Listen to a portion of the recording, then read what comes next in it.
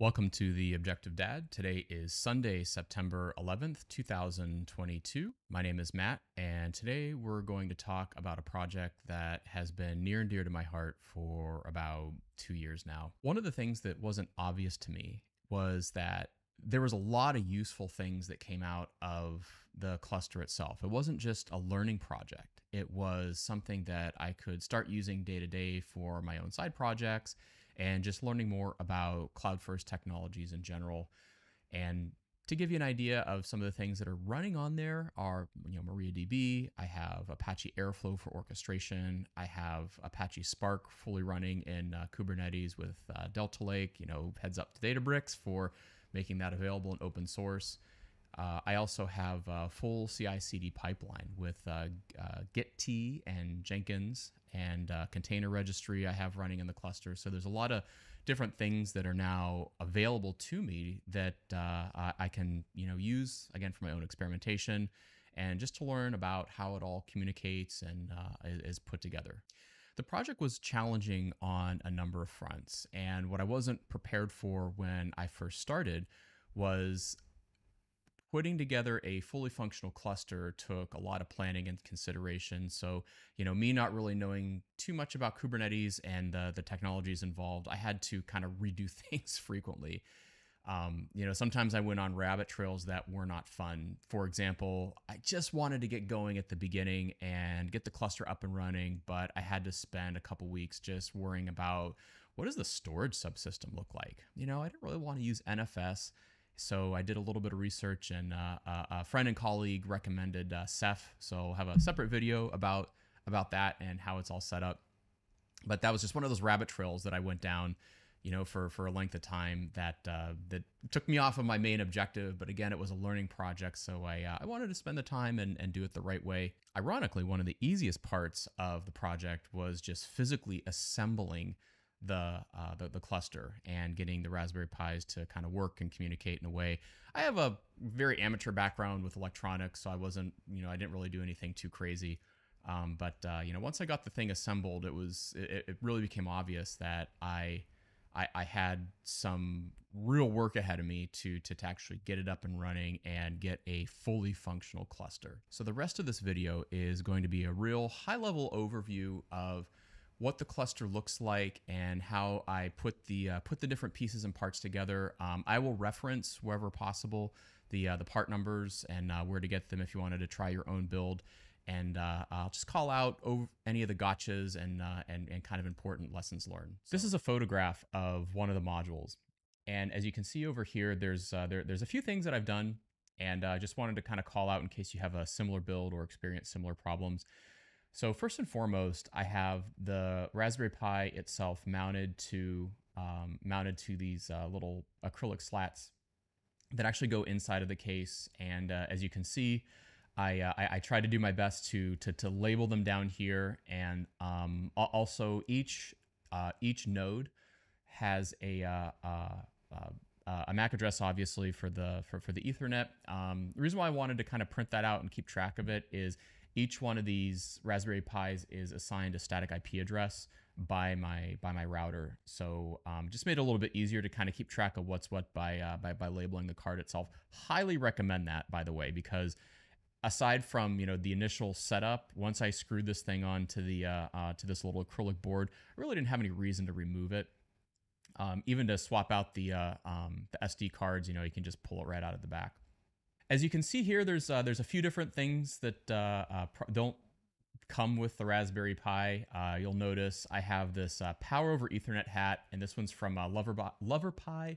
I know there's a newer model out that's available now that can pull more wattage, and to be honest, I thought about upgrading these, but I really haven't had any power issues. So the LoveRPi hat has been good enough for what I want.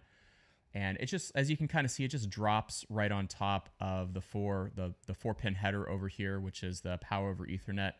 And there's some circuitry and voltage regulation that's going on here, and it basically connects it to the correct pins on the GPIO. I think it's grabbing 6 here just for stability because the hat sits right on top of the board itself. one of the really nice things that I like about the LoveRPi hat is that you can kind of see here in the photograph, there's actually a header here, and it carries through both 5 volt and 3.3 volt and ground, so you can connect an external fan. And that's basically making those pins available that it's grabbing hold of up here. And I actually use these to power my fans. I'm using the 3.3 volt just because the rig doesn't really get that hot. It was just a nice little feature here that there's a little external jumper here that I can, plug the case fans into. Moving on to the heat sinks, you can see I got these from Amazon. They're just real simple aluminum heat sinks. They come in packs of 3. And this big heat sink is over the system on a chip. This is really the critical piece. So if you can imagine, there's a fan that's kind of blowing air in through the back.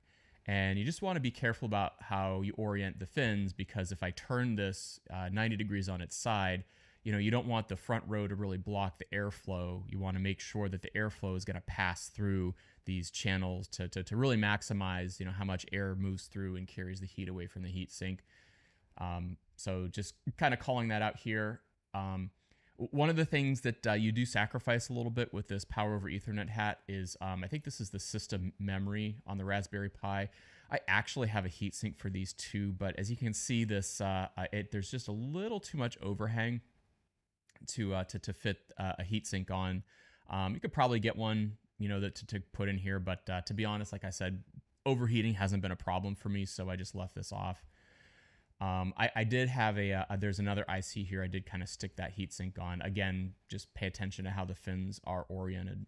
Jumping back over to the Power over Ethernet hat, I want to just pay special attention to this IC right here. I think honestly, I don't know what this does, but it gets hot. And when you buy these, it comes with a little tiny copper heatsink on it.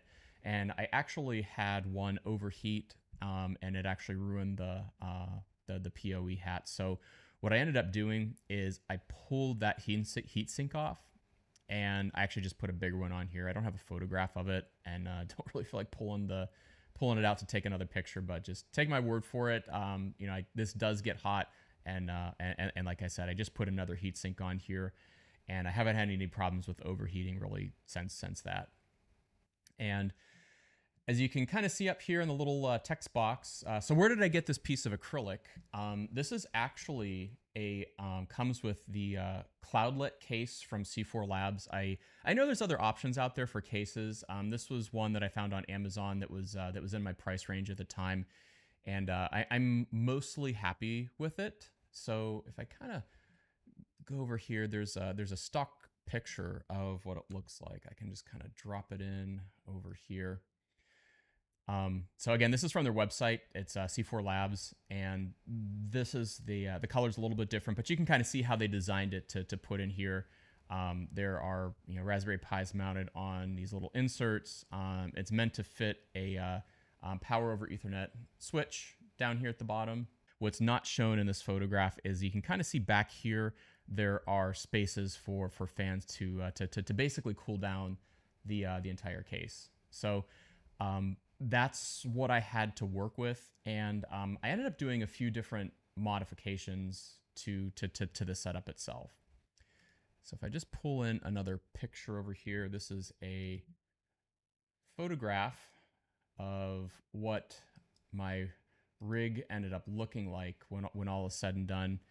And obviously you can see I did quite a few modifications, and I'll get into that a little bit, but one of the problems that I found right away with the design of this case is that it uses a very clever system to put these cards in. It uses pressure on the acrylic, but unfortunately, what happened to several of these is there just wasn't enough pressure to snap these in, so the cards ended up falling out.